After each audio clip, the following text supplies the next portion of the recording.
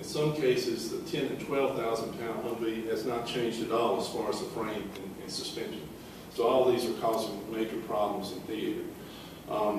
So it's back to the, I put a knight in shining armor because the knights, as they begin to get more and more armor, they begin to reduce mobility. There's a lot of sayings in the 13th and 14th centuries that push the advantages of a reduction in armor to advance mobility. What you're seeing there in that movie is a first version of a vehicle dynamics model that has a blast effect on it. You got to be careful with this because somebody just showed us a blast model earlier on. I saw it. It's probably, the blast model is probably much better than this model, but the dynamics model is pretty good. And in this case, we were looking at how much of a load, how much of a blast underneath the vehicle before the driver was hurt or incapacitated. So there's an interest from the vehicle dynamics side about blasting and its effect on the driver itself.